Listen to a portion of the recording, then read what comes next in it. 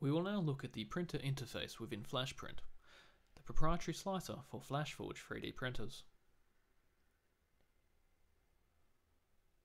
The printer interface allows us to select nozzle sizes compatible with your printer, and will adjust the print profile to suit your nozzle.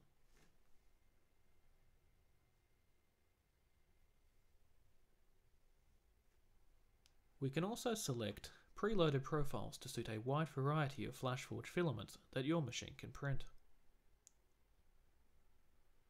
Please note that filament profiles may not be available with all nozzle sizes. The next drop-down lets you select a slice profile, which will give you the choice between high levels of detail, faster print times, or standard settings. The standard profile offers a good compromise between quality and print times. Fine will decrease the layer height and slow down the print speed to increase the quality of the finished model.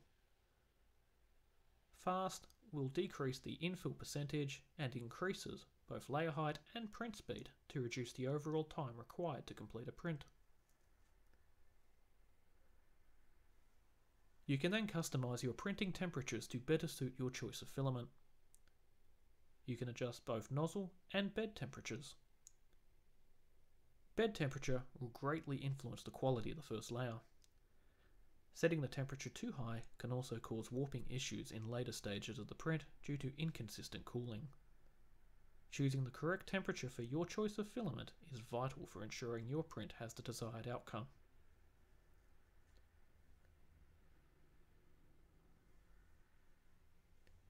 The final section in the printer interface allows us to add a temperature control list, perfect for creating temp towers or adjusting bed temps at a later stage of the print.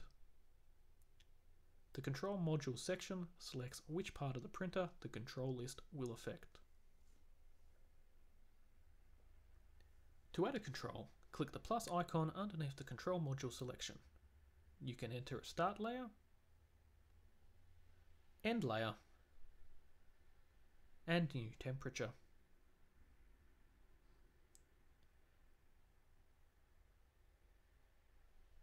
You can add more than one control as required.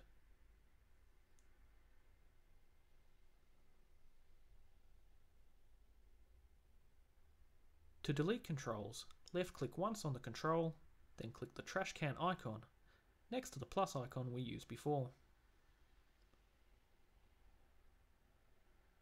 In the next video, we will learn about the general interface. This interface will allow us to adjust layer heights, print speed, and retraction settings.